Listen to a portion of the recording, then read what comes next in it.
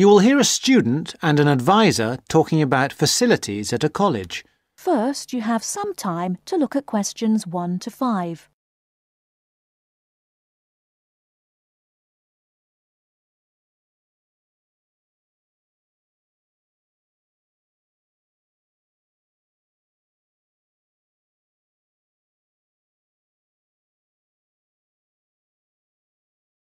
Now we shall begin. You should answer the questions as you listen, because you will not hear the recording a second time. Listen carefully and answer questions 1 to 5. Hi, I wonder if you could help me. I'm starting a course at Glenfield in a few weeks. I was just a bit worried about what facilities there will be and what I'll have to do. I'm especially interested in health and welfare stuff. Certainly. We normally send out a copy of our leaflet, Staying Healthy at Glenfield. I'm not sure why you haven't had it. Well, could you answer a few questions for me? Firstly, I'm wondering about how I get a doctor when I arrive. Well, you can register with the University Health Centre on North Campus. And do I have to pay for that? Not to register, but if you have to get medicines, there's a prescription charge of £6.50. OK. Well, I'm not planning to get ill. That's only going to arise if I have any problems. So, should I just go along when I arrive? That's what we recommend for peace of mind, but it's not compulsory, and if you don't live inside the catchment area, you can't in fact register there. Where do you live? Well, at the moment I'm staying at the Backpackers Hostel in Hill Street, but I will be moving from there shortly, somewhere nearer. Well, there's a map at the centre which shows you the area that the university practice can accept people from. It's what we call the yellow zone. If you live outside that area, you have to find another medical centre to register with. It sounds like I'll only qualify after I move. I think you might be right. Then, in addition to the health centre, there's a free counselling service for all students situated on the North Campus. You don't have to register. They also have drop-in sessions. I say it's free, but that's only for up to 8 sessions. Beyond that, they normally refer people elsewhere. Sounds serious. Well, it's not just for big problems. People go there for advice on housing, workload, whatever, really. They can even arrange financial help. Is it confidential? Absolutely. Then again, a lot of students prefer to phone the Nightline service, which is run from an office on the central campus. They don't really encourage people to drop in. I see. So it's basically a free phone line. The number, if you want to make a note, is 0900 762 5913. I'll say it again. 0900 762 5913. Fine. Well, I hope I won't need any of these. What I will want is access to some gym facilities. Right. Well, you'll find those on the South Campus in the Sports Centre. It's great, but it's not free. You have to present your student card and pay a fee of £22 to get a pass. But that will last you for the whole year. Before you hear the rest of the conversation, you have some time to look at questions 6 to 10.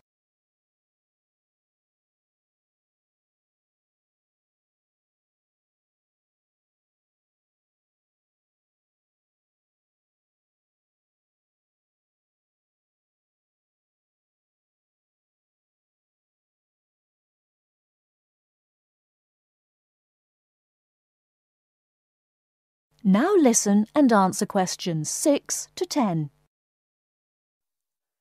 Is this information on the website? I'm afraid not. I can send you some leaflets or even resend the whole information pack if you give me your details. Could you send the whole information pack, please? Yes, that's fine. I'll have to take down some details. Could you tell me your full name? Sonia Orr. S-O-N-Y... No, I'll spell it.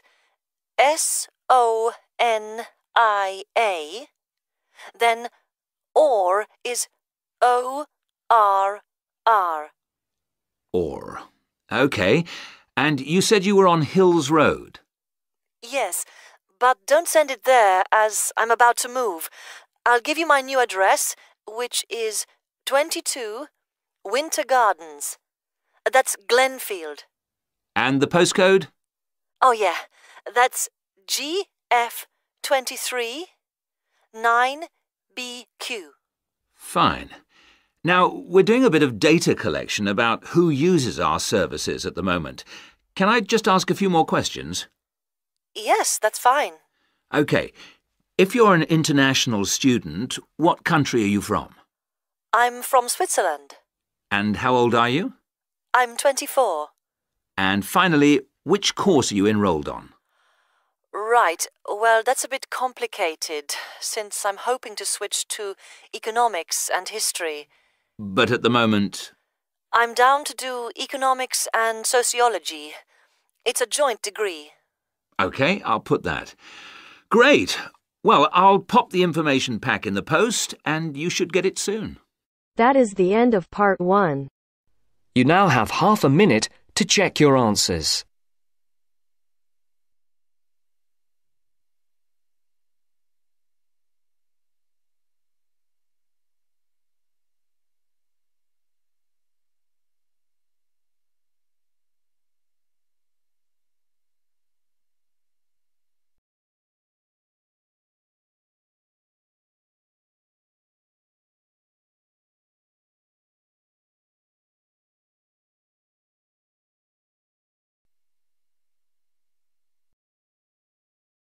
Now turns to part 2.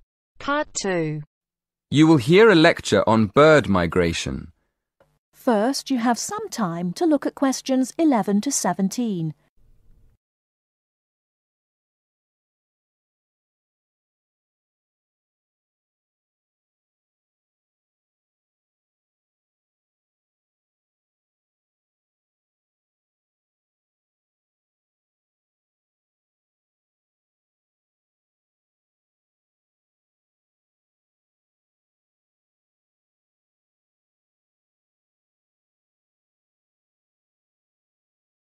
Now, listen carefully and answer questions 11 to 17. My lecture this evening will focus on the migration of birds. That is, how birds fly in big groups from different parts of the world at certain times of the year. In the first part of the lecture, I'll talk about the reasons why birds migrate, when they migrate, and which parts of the world they migrate from and to. To start with, why do birds migrate? Well, there are two main reasons. 1, they migrate to look for food, and 2, they travel to parts of the world that are more suitable for breeding. In fact, these reasons are closely linked. As you can imagine, when birds are breeding, they need extra food to feed their young. And in the spring, in the cooler climates of Europe, there is a lot of food for birds, especially insects. So, generally, during the spring, birds fly up from the tropics, which are hot, to cooler climates in the north. They stay there for a few months to bring up their young. And then, when the weather in the north gets cold in the winter, they fly back to warmer climates in the south. Now I'd like to talk a bit about how global warming has affected bird migration. One of the effects of global warming has been to make the spring come earlier in the northern regions of the world. When spring comes early, the plants and insects that birds need to bring up their young are also available earlier. Research has shown that quite a lot of birds have started to migrate earlier because of higher temperatures. But unfortunately for some species, this hasn't been early enough. What I'm saying is that birds that are travelling a long way for breeding may arrive too late to find enough food to feed their young, and their population drops drastically. Scientists are currently researching more about this. Before you hear the rest of the talk, you have some time to look at questions 18 to 20.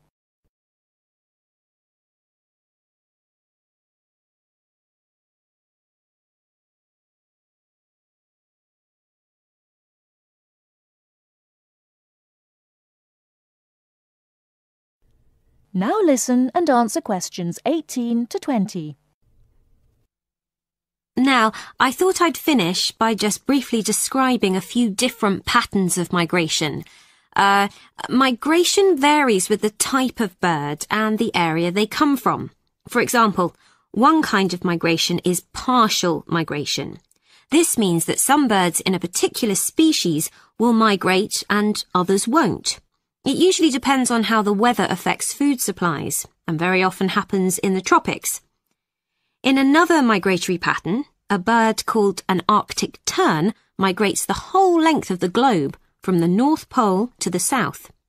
The Arctic tern travels between 12 and 15,000 kilometres each way when it migrates in a complete circle around the world. It's quite amazing. Right, and lastly, I'd like to mention a pattern which isn't nearly as spectacular, but is very interesting. And this is the way many birds migrate across North America. In this pattern, the birds fly northwards in the west of the country and then back south again in the east. So, if you imagine it, they're actually migrating in a circular pattern, like the hands of a clock, not in a straight line, as we might think. That is the end of part 2. You now have half a minute to check your answers.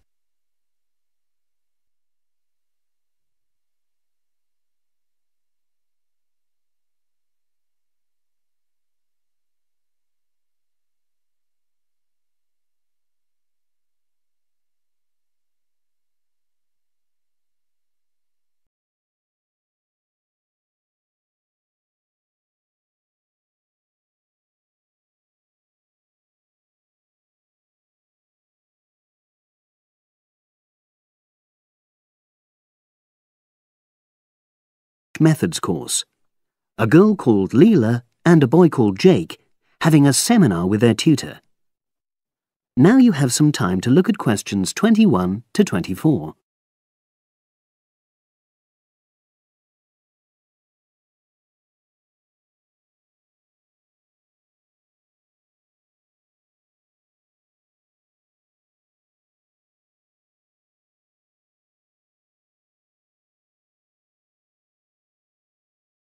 Now listen and answer questions 21 to 24.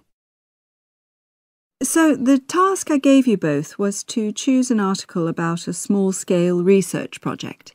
Yes.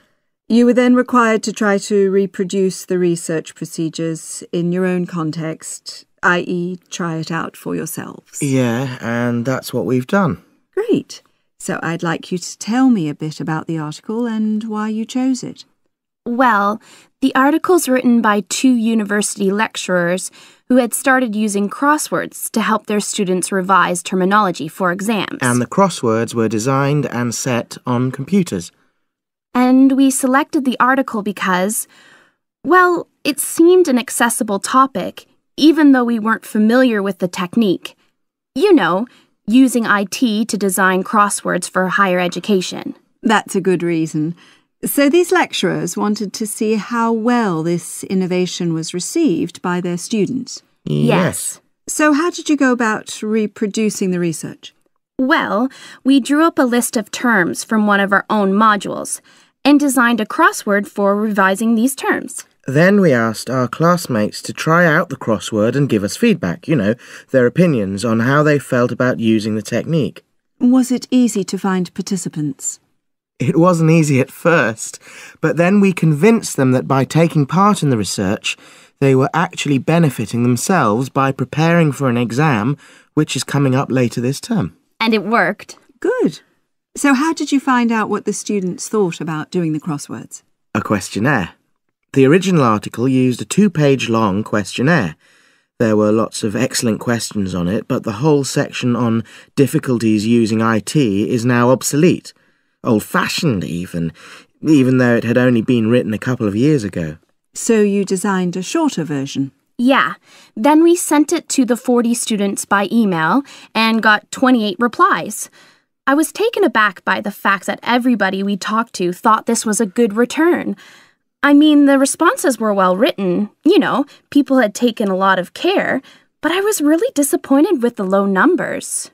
Yes, an important lesson to learn for an apprentice researcher. Yeah. Now you have some time to look at questions 25 to 30.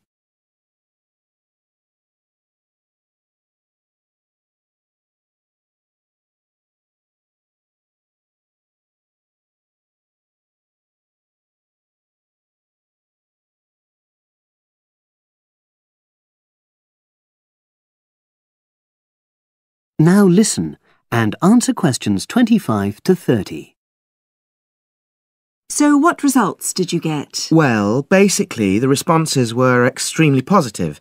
The students said that doing the crossword on a computer helped them really focus on the work in hand and not be distracted, which is something that commonly happens with other ways of doing revision. Yeah, that was really clear. But something that struck me was that having fun hardly featured in their responses, nor did anything to do with spelling of hard words, which I thought would be an obvious benefit. No? Okay. Respondents also said that doing the crossword hadn't really increased their general motivation to study, but that it had highlighted the gaps in their memory so they knew what further work was necessary. Right. So how did your findings tally with those of the original researchers? There were lots of similarities, but... There were probably two main differences. We found that more males than females liked the technique, whereas the original study found the reverse. Also, our respondents said they wouldn't mind doing a crossword as a final official exam, whereas in the original study, students said they would hate doing it even if it meant having a shorter test. But of course, both sets of respondents said they'd be interested in doing more crosswords for informal purposes, revision, and so forth. Right. So let's have a think about the whole project and what you've learned from doing it. Well, it was very time-consuming. Yeah, and I don't think we managed that aspect very well. It could have been worse. I mean, we didn't have a lot of data, so we didn't have to spend ages processing it. And of course, we'd already done a course on numerical data processing, so there wasn't much new there. Yeah, that's true. Anyway, I think we designed our questions well so that they gave us manageable data. Yeah, it really helped having the original study to guide us, as it were. And that helped us to see what a good research instrument is. What a good questionnaire should be like. Absolutely. We got a lot from that. But when we were writing up the project, I'm not sure whether we'll know how to acknowledge the work of the original study. You know, our referencing. No, that's something we'll both have to work on in the future. Actually, that part's been great. Finding ways to share and support another person. That's the real plus from the project. Learning ways to do that. Well, it's obviously been very successful. That is the end of part 3. You now have half a minute to check your answers.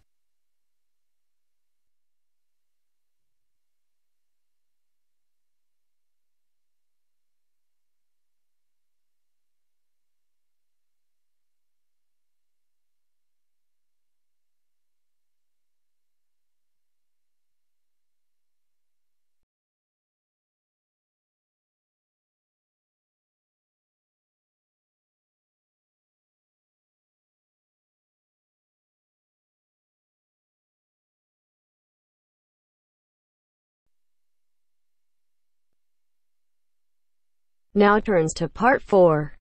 Part 4. You will hear a lecturer in education talking about some experiments done in the USA to investigate the effects of reducing class sizes. First, you have some time to look at questions 31 to 40 on pages 71 and 72.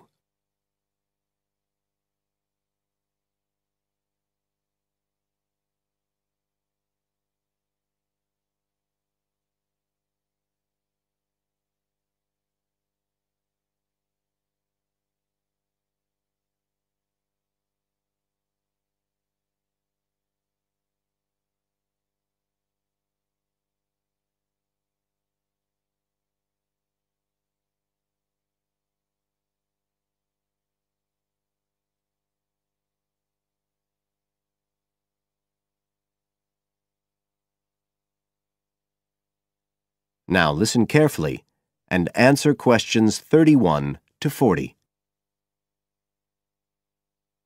All over the world, there are passionate arguments going on about how educational systems can be improved. And of all the ideas for improving education, few are as simple or attractive as reducing the number of pupils per teacher. It seems like common sense. But do these ideas have any theoretical basis? Today, I want to look at the situation in the USA and at some of the research that has been done here in America on the effects of reducing class sizes.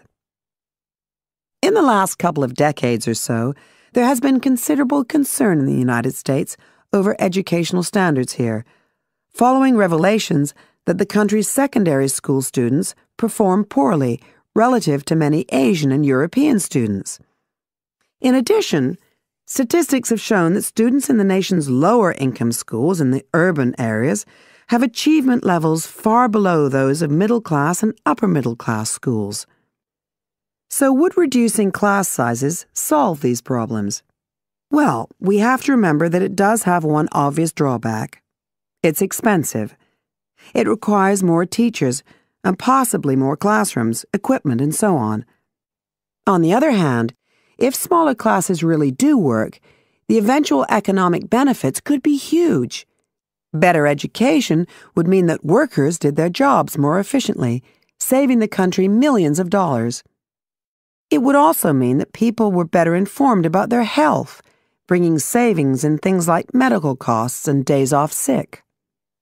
So what reliable information do we have about the effects of reducing class sizes?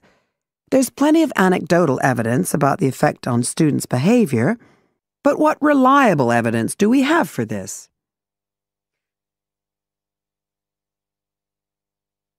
Let's have a look at 3 research projects that have been carried out in the USA in the last couple of decades or so.